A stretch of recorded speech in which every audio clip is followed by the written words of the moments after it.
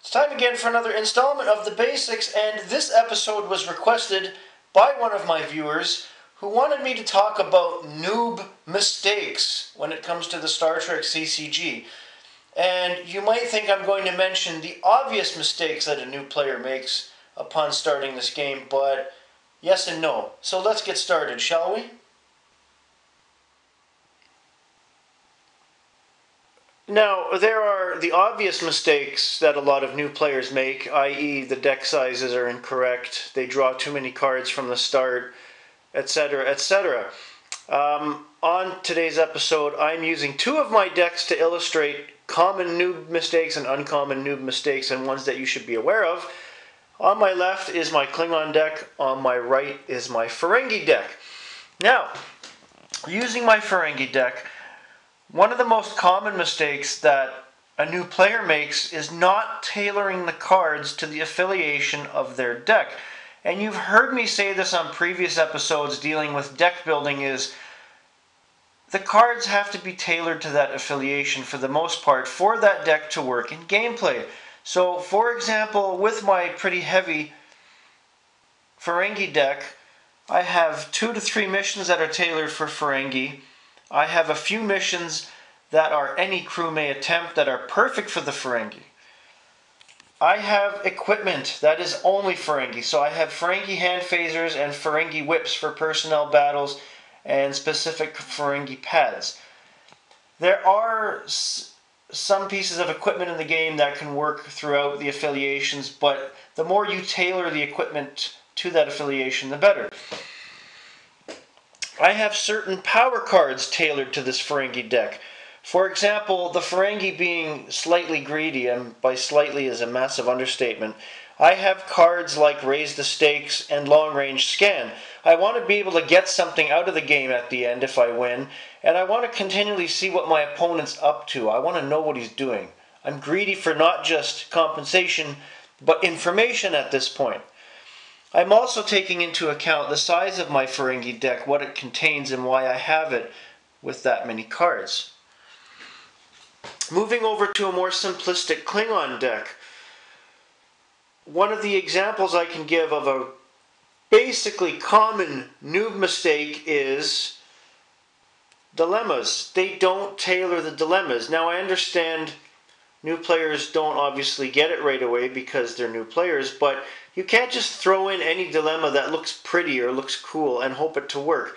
You have to have dilemmas that work well with each other under either space or planet or the combination one, so that when you put them under your opponent's missions, they do the maximum amount of damage or stoppage. Too many missions that don't favor the affiliation. So this goes back to tailoring the cards.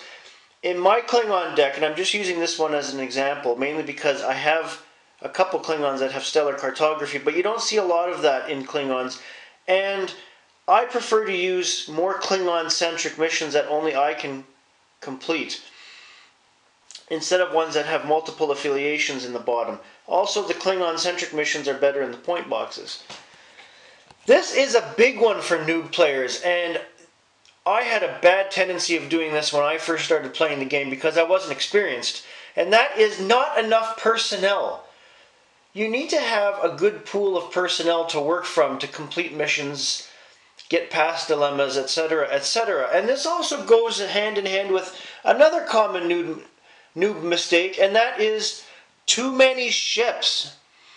Now, and this happens a lot with Klingons and Romulans because they have cool ships. You know, you're a fan of Next Generation and DS9, and you've seen the Birds of Prey and the Warbirds. Oh, wow, I want a lot of those in my deck. You need a lot of personnel to operate a lot of ships. It's not worth it. 3 to 4 ships in a deck, unless you're playing with Borg or Hirogen, is more than enough, or to a lesser extent, Kazon. You have to be able to staff the ships, and the minimum requirements is not going to get you anywhere in terms of a mission or a dilemma. Choose your ships and your personnel wisely. The other big noob mistake, why do you not have enough doorways? Doorways are one of the most useful types of cards in the game. They either let personnel from different timelines come into play, they can help you get across the space line, they literally open up doorways to other aspects of the game. Depending on the deck you're building, you need to have a lot of doorways. Go back and watch some of my previous episodes on deck building. You'll see what I mean with the amount of doorways, especially in my Borg deck.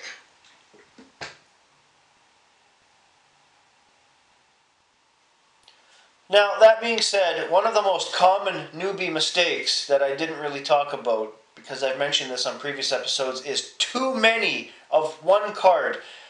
Unless the card is Rogue Borg Mercenaries, where the more you have, the more you can do with it, don't use too many of one card type. I once played a guy in a test game who had, I think, 8 rescues or Q-nets in his deck.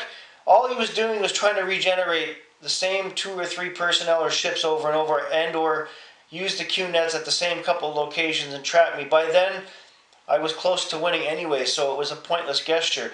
Sometimes you need 3 or 4 of one card, but it all depends on what that card is, what your deck is constructed to play and play as, and what that affiliation is. This goes back again to the cards have to be tailored to the deck.